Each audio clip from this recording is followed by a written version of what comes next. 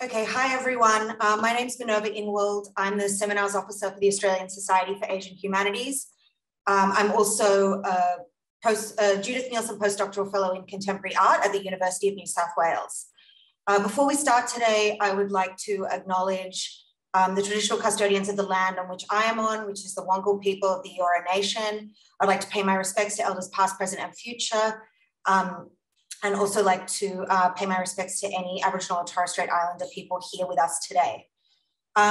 So the event that we have today is co-presented by the Department of Chinese Studies, the Sydney Southeast Asia Centre, and at the University of Sydney, as well as the Australian Society for Asian Humanities and the Faculty of Art, Design and Architecture at UNSW.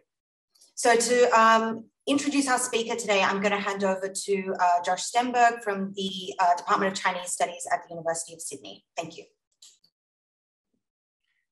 Thanks, Minerva. And I'd like to thank also Yanping Zhang for making the tech side of this event possible. It's a really great pleasure to introduce Beiyu Zhang, who is now affiliated with the School of International Studies, Academy of Overseas Chinese Studies at Jinan University in Guangzhou. She obtained her PhD degree in the history department from the National University of Singapore. And we were just discussing how, we've missed all the conferences where we ought to have seen one another. She and I are very much in the same field. I should say I'm Josh Stenberg, Department of Chinese Studies at the University of Sydney. And it's really, for me personally, if I can be selfish for a moment, it's very exciting to see Beiyu's work come out. Her recent book, Chinese Theater Troupes in Southeast Asia, Touring Diaspora, 1900s to 1970s, as well as articles in Asian Theater Journal. I'm really looking forward also to her article upcoming in Asian Ethnology. So exciting for those of us interested in the history of circulations of culture among and beyond Chinese communities in Southeast Asia, to have such an exciting young scholar presenting a really strong series of publications. So it's a really great honor and pleasure to introduce her. The format of this presentation will be so that the whole event will take about an hour, and I think Beiyu will leave some time for questions at the end. You may put your questions either in the Q&A or the chat, and I will try to keep up. So without further ado, may I ask Beiyu to begin her presentation. Okay, so thank you very much. Thank you, Maverna and Josh and Yanping for organizing this panel and inviting me to this to give this talk. So I think I'll share my screen first, and then I can talk. Wait a minute.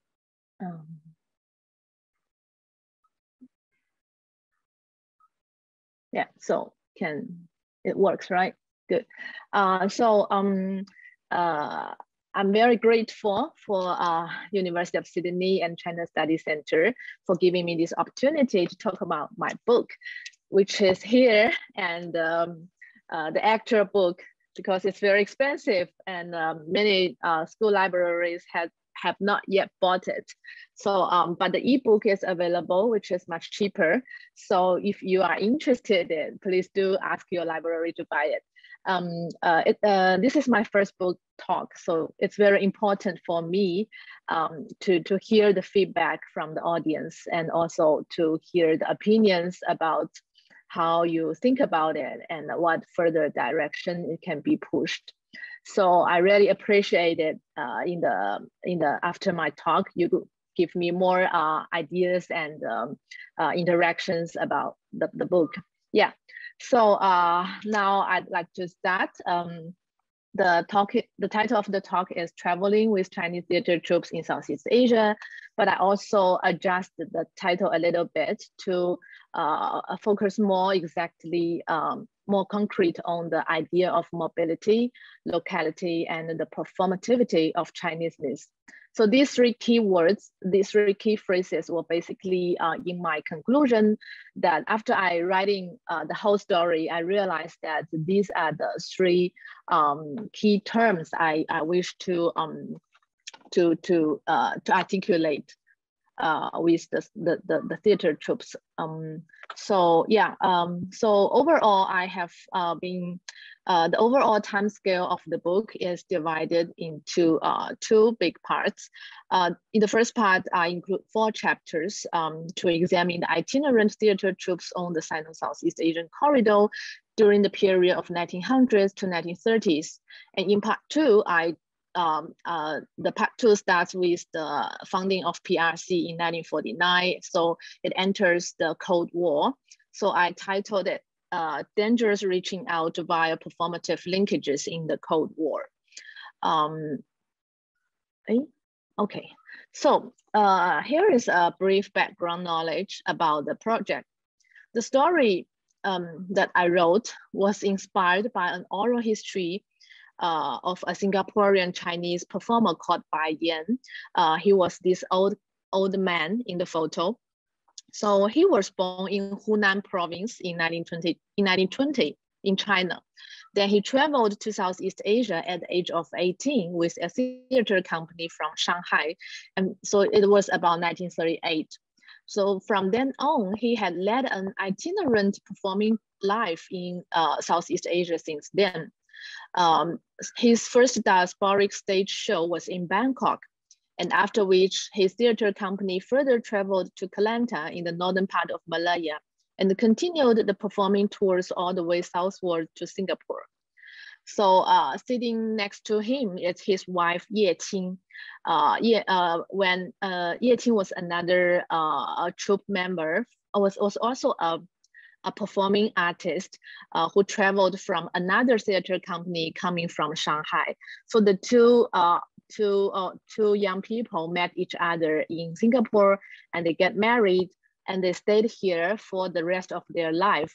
And both of them had been leading an itinerant performing career in Southeast Asia, and they all become very famous kind of performers across the Malaya and Singapore, and people all know the names of Bai Yan and Ye Qing. So Bai Yan's story was not singular in the theater history of Chinese diaspora in Southeast Asia. Since the early 20th century, I find that there are numerous Chinese theater troupes left the hometowns in China, not just along the southern coast, like what we said, Nanfang. There are also troupes coming from Shanghai and Wuhan, those more along the eastern coastline, and some of the troupes even came from the inner land, like Wuhan, these places. These troupes, so the origin of these troupes were not examined in a very serious manner. These troupes left their native hometowns in China and conducted itinerant tours to major Southeast Asian port cities that included Singapore, Penang, Bangkok, and Java, and many others. But also by making use of the improved transportation networks, these troupes were able to travel further to the hinterland and countryside, including like Johor Bahru and the other eastern part of Malaysia. They conducted a great variety of shows that included dialect theater, like the Chaozhou theater that I talk about in my book, and also modern dramas, musicals, and songs and dances. So I was very interested in these personal stories and began to think about if there is a larger picture that could incorporate all these episodes into a coherent narrative. So that I could evaluate the role of performing arts in the history of Chinese diaspora and in the way the diaspora was engaged with China. I began to formulate these sets of questions. What were the purposes and the motivations of their diasporic tours in the first place? What places in China did these theater troupes came from, and what sorts of linkages were formed in the process? What were the ideas and the theatrical practice that had been circulated across the territorial boundaries? And how the different kinds of performative discourses helped to shape the understanding of Chineseness in different historical times across the diasporas. These questions lead me to identify the significance of these 4 sets of troupes that all left plenty of historical materials and visual legacies for me to write about the story. So here I had zoomed into 4 sets of troupes. Each of them were very distinct in performing styles, but also they were nurtured in their own unique time-space constructions. So they include the Chaozhou theater troupes that traveled from native place Shantou to the Chinese diaspora in Bangkok. And there are also 3 varied forms under this Chaozhou theater. They evolved in changing contexts. For example, the first one were the actual troupes, the traveling entities that make constant tours across the South China Seas. And the second one is a tour. Why I put it as a tour? Because after 1949, the founding of PRC and the entering of Cold War politics, the movement of this actual entity, the troupes, were very difficult. It was no longer possible to have the troupes from China to come to Southeast Asia to perform. So what emerged at the time was a cultural and diplomatic tour in Hong Kong, the only window that the mainland China had at the time. So through Hong Kong, it further reached out to the Southeast Asian Chinese. So the second form, the tour, is a cultural diplomatic initiation after the founding of PRC, and the Chaozhou theater it performed was also a reformed socialist, a reformed socialist Chaozhou theater. So it signaled a limited mobility as circumscribed by geopolitics of Cold War. The third version was Chaozhou opera films made by Hong Kong companies and circulated by Southeast Asian transnational entrepreneurs. So this third kind of Chaozhou opera film was more like a transportable cultural commodity that leveled up the degree of mobility even in very difficult times. So in all these different forms, the Chaozhou theater channeled a dialect-based communal Chineseness rooted in a romanticized imagination of their native place. The second set is China's song and dance troupe from Shanghai and its encounters with the overseas Chinese in Singapore from 1928 to 1929. And the third set is National Salvation Troops born during World War II when China was fighting the war against the Japanese invasion. So it had a strong patriotic overtone, and it was mostly leftist. It toured British Malaya from 1937 to 1940. The last set of troops was the Hong Kong movie star art troupe. In this case, I presented that independent nation states like Singapore and Malaysia appropriated the performed Chineseness in this troupe to make its own citizens, especially their ethnic Chinese, to identify with the ideology of multiculturalism, and on the other hand, to reframe the embodied Chineseness within their own political agenda, or to facilitate the diplomatic interactions with China. These are a brief introduction about the 4 sets of troops. Marshall Salins in 1985 used the term performative encounters as a way to balance the analysis of theatrical circulations, exchanges, contact, and on the other hand, a close reading of theatrical performance. So the travelings and the tours of these theater troupes would allow me to map different transnational networks and connections as part of these theatrical circulations proposed by Salins.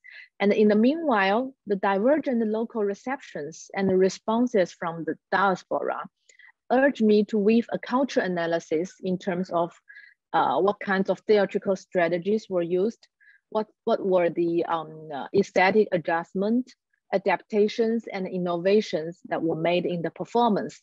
So it both attend to the idea of circulation and also the idea of close reading of theatrical performance.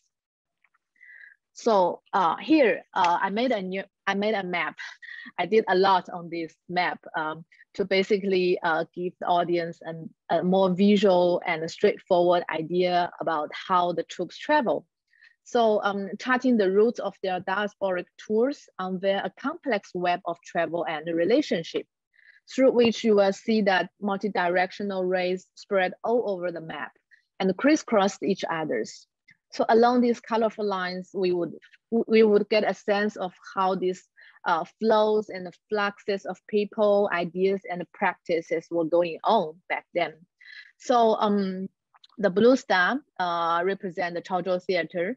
It first came from Shantou. It set off from Shantou, and by taking the first route across the South China Sea, this was before 1949 when the movement was allowed. So they first traveled to Bangkok.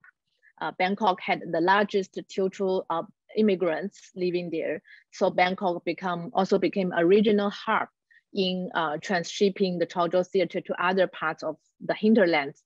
For example, the Chaozhou Theater troops could take a northern railway as far as Chiang Mai, and also a southern railway to cross the borders of southern borders, and then goes to the northern part of Malaya, like Georgetown, Penang, Ipoh, and all the way to Singapore. It can also took a railway and cross the border to Phnom Penh. So this is before 1949, before the Cold War. And the second route I highlighted here is Hong Kong. So during the socialist reform era, the Chaozhou Theater was reformed into a socialist style. So it represented the socialist culture. Then the government thought it was time to use these native place connections to reach out to the overseas Chinese, but only through Hong Kong. So it conducted a tour in Hong Kong in 1960. And after the tour, the performance was extremely well received by the local Hong Kong Chinese. People were all swarmed into the theater to watch the show. So back then, it gives opens niche market for those Hong Kong film companies, and they realized there's a great potential to make this Chaozhou opera into films and to cater for the Southeast Asian market. Especially, there are large number of Teochew Chinese who longed for this performing art from the homeland. So the Hong Kong companies began to make opera films and circulate them into Bangkok, Singapore, and Malaysia. This is the story of Chaozhou Theater. And also the orange circle represents China's song and dance troupe from 1928. It set off from Shanghai, and after that it came to Hong Kong as a departing port. From Hong Kong, it goes to Singapore, and then after performing in Singapore, it continued to Bangkok, and finishing its performance in Bangkok, it continued all the way south to tour across the northern western part of Malay archipelago, and then it went as far as in Dutch Indies like Bandung, Batavia, Java, Semarang, Surabaya, and the troupe got disbanded in Java. The troupe leader, Li Jinghui, actually returned to Singapore for 1.5 years, and the surgeon there, he got bankrupt. So he has to write those love songs to make money so that he could actually return to China. And for the National Salvation Troops, it is represented in red triangle, setting off from Wuhan, which is in an inner center of China, of mainland China. And then it came to Hong Kong also as a departing port. From Hong Kong, it traveled to Singapore and toured across British Malaya, like both the west and the eastern part. the Hong Kong,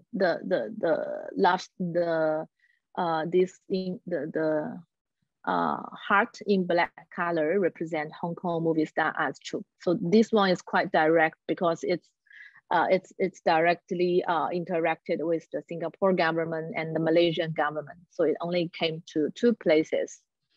So the key question is how to make sense of these complex and multi-directional linkages, those multiple node points. It is not likely to write a story that include every locality in great details and every linkages in great details. So I have to be selective in my case studies. I argue that there are multiple time-space constructions in which these homeland diaspora interactions actually took place and gained meaning. So here are a set of literature that I read. I was firstly inspired by Shelley Chen's temporality. So she was arguing that diaspora is less a collection of communities than a series of moments in which reconnection with the homeland take place. So to think diaspora temporally, she divides the time scale into diaspora time and diaspora moments. Diaspora time refers to the diverse ongoing ways in which migration affects the community. It was more like what I have been talking about in the Chaozhou Theater, that the communal identity making is a long process and it's a continued process even till today.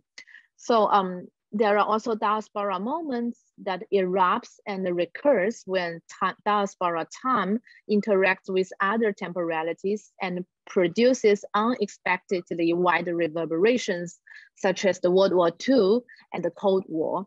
And these moments had great impacts on the way the people perform their Chineseness.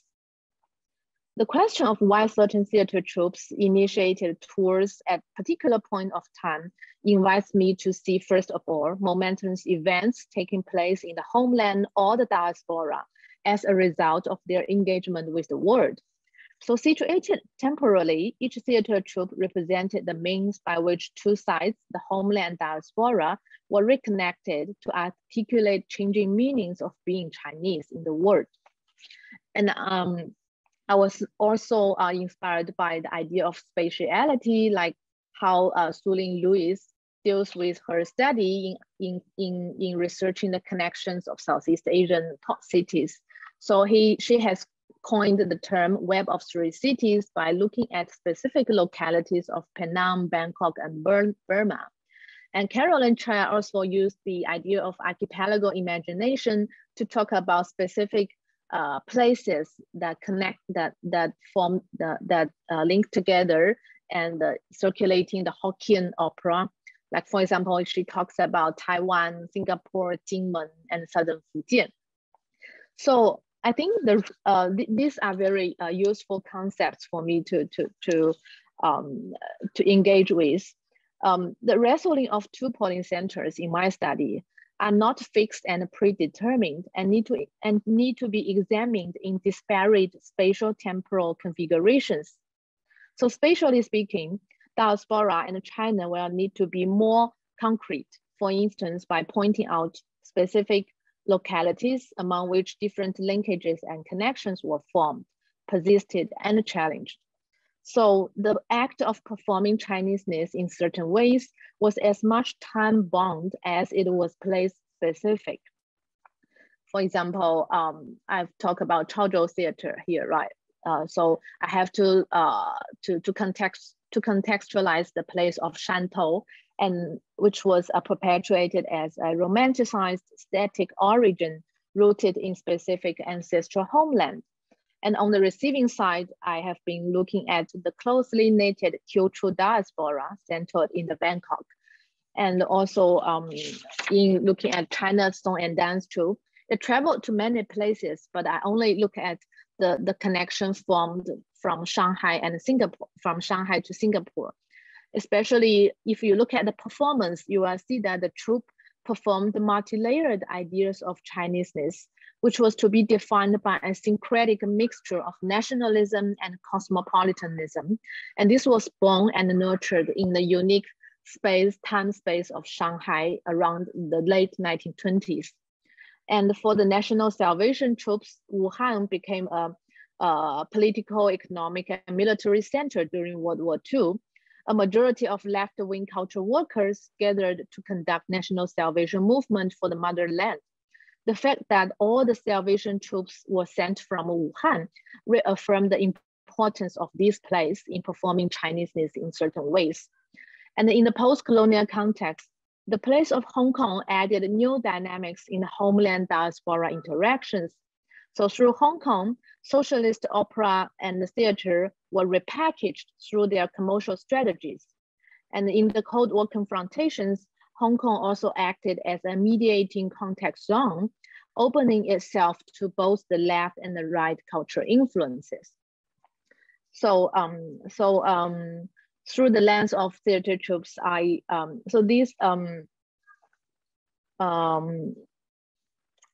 so by far I have laid out the analytical framework of the study. So these are the underlying logics that make my 4 case studies come together as a coherent unit. So in the following talk, I'm going to present some more visual materials to give you some idea about the performed Chineseness and how they varied and changed in different times and spaces. So the first one is Chaozhou Theater in circulation. I basically arranged them in a chronological order from left hand to the right hand. So the figure 1 is earliest form of Chaozhou Theater performed in a street, usually in front of a temple with a temporary shelter. So it functioned as a ritual place for the communal gathering. And this communal and religious function continued today. If you go to Bangkok, Chinatown, and Penang, and in Singapore, the Hungry Ghost Festival, you would still see the kind of dialect theater performing for their ritual occasions. So channeled by dialect, Chaozhou theater troops help to sustain the diasporic Chineseness by continually performing the native place affinity to keep the diaspora in a meaningful relationship with its past. The figure 2 features a scene. The second picture is taken on performing of Chaozhou theater around 1930s. So it is performing new stage tricks by using fire in the performance. So when this was around 1920s and 1930s, when Chaozhou theater practitioners adopted new practices from Shanghai. So in addition to the old native place connections that underwrote a communal identity, I argue that diasporic Chinese also search for the modern and cosmopolitan part of their Chineseness from the node point of Shanghai. But this was made possible by the frequent traveling of mobile individuals and the innovators who had experience in the Shanghai theater stage. But there are also many instances whereby these ideas from Shanghai were not applicable when encountered diasporic conditions. For example, in employing stage innovations, there was a technician from Shanghai named Lin Jingtai. He tried to install electricity on the stage in the theater of Bangkok to lighten the background. Then it turns out that the power went down for 3 times during the performance. So the whole stage was in blackout and the audience all get bored and they want a refund of their ticket. There are also other issues like the language problem. A Teochew dialect speaker could hardly communicate with the imported Shanghai stage technicians. So lacking space and equipment, these complicated stage innovations in the end turned out to be a luxury for the theater in the Chinese diaspora like Bangkok. But also into the 1930s, Nanyang and the Southeast Asian diaspora attracted China's domestic audience as a place of mobility and diversity and openness. There was a unique Nanyang ecology that nurtured distinct theatrical practice by using certain musical instruments that were only available in Southeast Asia, which is coconut. So when the theater troupe used coconut to play the music and they travel back to Shanghai and Shantou, audience were all surprised and they really enjoyed the performance. So they also, the Nanyang theater troupe brought about this newness and excitement for the professional theater reviewers in Shanghai. Photo 3 features a new type of theatricality, like this one in red color, 如燕迎春. So this theatricality appeared in Chaozhou Theater after 1949 in the native hometown Shantou. It was the adoption of socialist aestheticism as part of the nationwide socialist reconstruction from 1949 to 1960. So this photo shows a documentary film about China's new socialist education in the opera school. To install a modern education institution under which operatic knowledge would be standardized into professional training courses. So as a result of this socialist education, opera performers were turned into educated socialist cultural workers. So the image showed that, the image in these 3 pictures all showed that the old 戏子, which was a derogative term for actors, were now transformed into respectful cultural workers. They received good education and were healthy and cheerful, both physically and mentally. This was what was written in a party's report. So it was the communists and the socialist opera reform that saved the Chaozhou Theater and the theater actors from abusive master apprentice system. This was an old training system by like masters and apprentices. It also highlights a socialist modernity by infusing the Stanislavski system from Soviet Union. Like the last picture on the right hand showcased that. So they installed this realistic acting style from Soviet Union to reform the old theatricality. So by doing so, the socialist reform want to convey the message to the Hong Kong and Southeast Asian audience that there was a distinction to be made with the old society and the Western cultures. By doing so, the party state could claim itself as a savior of authentic cultural heritage when it tried to reach out to the diaspora. So here, the old native place ties were invoked through the Chaozhou Theater, and they were endowed with new and significant political meanings in the PRC's diplomatic interactions with Southeast Asian countries. All these ideologies and cultural discourses were embodied in this Hong Kong tour.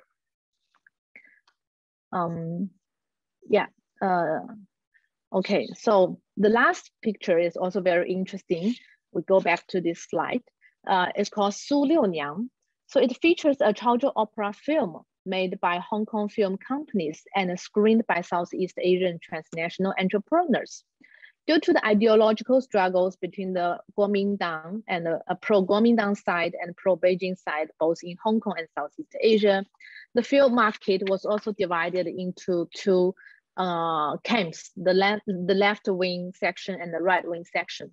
But nevertheless, despite these top-down tags, they all produced Chaozhou opera films, and they seek collaborations either with the mainland troops. This was done mostly by the left-wing film companies. They collaborated with mainland troops, and for the others, the right-wing, the pro-Kuomintang sections, they would look for other sources, mostly from the Bangkok Chaozhou Theater. So there was a thriving of these cooperations between Bangkok Chaozhou Theater and businessmen with the Hong Kong troops and film companies. So this is why I put here, there is 1 film and 3 versions. The first version is shot by the Hong Kong's Hong Tu Film Company. This is a left wing, and it received fundings from Zhou Enlai and from the Beijing government. So it's definitely a left wing company. So it collaborated with this mainland troupe that toured in Hong Kong in 1960. So after the tour, it contacted the troupe, and they co-produced a Chaozhou opera film called Su Liu Niang.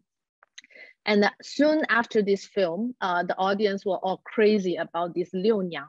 Everyone was talking about the idea of Liu Niang, their performance, they are so beautiful. So the other film and enterprises like Dongshan. This is a right wing, it's a pro-Kuomintang faction, also made a Sulionyang version by inviting actors and actresses from Thailand, Bangkok. And there is also a Thailand production of Sulionyang that was made in Thailand and screened in Thailand. So we will see that in the Cold War era, when connection was interrupted by geopolitics, Chaozhou dialect theater practitioners developed new routes of traveling and transgressing the ideological divide of left and the right. So the more important argument to make is that this new Chaozhou theater, as circulated by the Hong Kong filmmakers, was a hybrid creation. It drew influences from the socialist theater reform that basically redefined the artistic standards. And also many Hong Kong right-wing theater practitioners imported the film actresses from Thailand, and also stage musicians, actors. They cross-fertilized their artistic skills and the performing styles, and repackaging the performance with commercial strategies, and then screen them to Southeast Asia. And some of the right-wing performer, the so-called left wing, they also they retold in their oral history that they also in actual practice they constantly watch the performance of those mainland troops to try to refine and their artistic standards, to learn from those mainland troops, so that their own performing skill could be developed into a better way. So I argue here that the socialist theater, Chaozhou theater circulated through Hong Kong needs to be understood as a hybrid integration of diasporic heritage, commercial-oriented statums, and socialist aesthetics. So here is a discussion about the changes and continuities in the Chaozhou theater to unpack the ways in which theater troupes enact their agency to circumvent ideological confrontations, and in the process, they constantly altered, adjusted, and created new artistic expressions in performing Chineseness in the diaspora. And there are other sets of troupes, which I would go over a bit quickly here. The China Song and Dance Troupe, born from Shanghai.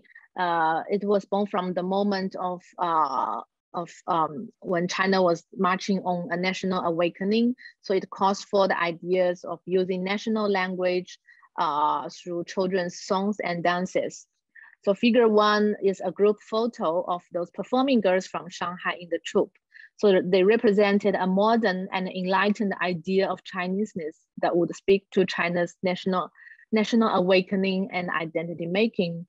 And the second picture was about a performance in which girls dressed in the butterfly costumes enacted a fairy tale stories about 3 butterfly friendship. So the performance imitated the Western musicals while also presenting the music. In presenting the music, it drew inspirations from Chinese folk melodies and operatic stories. The figure 3 is a Nanyang school that tried to imitate the performance of China's Song and Dance Troupe and staged their local version. And this one is a National Salvation Movement performance in the street. So this was a very famous oil paint by the artist Xu Beihong in 1939 during his sojourning in Singapore. So when he was a refugee of the war and sojourning in Singapore, he met this actress of Wang Yun, the actress Wang Ying. She was a member of the Salvation Troupe, New China Troupe. She was conducting this street theater performance called Put Down Your Whip, 放下你的鞭子, to criticize the Japanese atrocity in mainland China and asking the audience to make donations to the warfare. So he was able to capture the scene and draw the portrait of the performance. The last one is a Hong Kong movie star art troupe. So in the Cold War, the theater troupes from Hong Kong replaced those from Shantou to represent the Chinese culture in the diaspora. So this was a left-wing company because most of the actors come from left-wing circles, and they had connections with the mainland. They were selected at this particular time and a year when Singapore and Malaysia marched to independence and national development. So different from the earlier cases whereby the tours were all enacted by the homeland, the diasporic tour of this troupe was initiated by local Singapore and the Malaysian government to fit into the priorities of their nation building. The troupe articulated the meaning of Chineseness, one that was hardworking, disciplined, and professional cultural workers, not the movie stars that, as in contrast to the yellow culture and capitalist culture bred in the colonial era Singapore. And it is also widely criticized by the Singapore government in their anti-colonial struggles, the yellow culture. So the performances highlighted ethnic diversity, harmony, and try to speak to the racial problems in the post-colonial Singapore. In these critical encounters, the left-wing troops employed subtle strategies to articulate the image of socialist China on one hand, and the local governments also reframed the embodied Chineseness within their own political agenda, or to facilitate diplomatic interactions with China, like what Malaysian government did in 1971. So here are some thoughts. I think in studying this performing arts and a literary area, one cannot avoid the Sinophone scholarship that asks scholars to pay attention to the heterogeneity of the expression of Chineseness, which is very much true. But I also agree with Chen and some other scholars pointing out that Sinophone scholarship has rendered a center-periphery binary by saying that there is a force that making the diaspora receptive to the homeland influence, and we need to break that influence. But I think it is not necessary because the Chineseness in the supposed center is also fragmentary. It's not a coherent idea of Chineseness. It constantly changed across historical times and in different spaces, like I have laid out. So we have to be more specific about what ideas of Chineseness were you talking about. There was also the issue of agency, like in understanding this, like various media form, like literature and arts and troupes. They used to be seen as a mirror of social change. But I argue that in doing so, they ignore the idea how the theater practitioners had their agency. So they became a role player in the homeland diaspora interactions. And also there are these dynamics of homeland diaspora interactions. Is this always the case that the homeland caught and the diaspora response? I argue that we need to be more careful because as the theater troupe case I presented here illustrate that there were moments that are particularly important for the diaspora society, for the host countries. So the impact response were not always a one-way directional. Sometimes the diaspora could also reappropriate the performed Chineseness from China for their own political agenda. Yeah, so thank you very much. That's all for my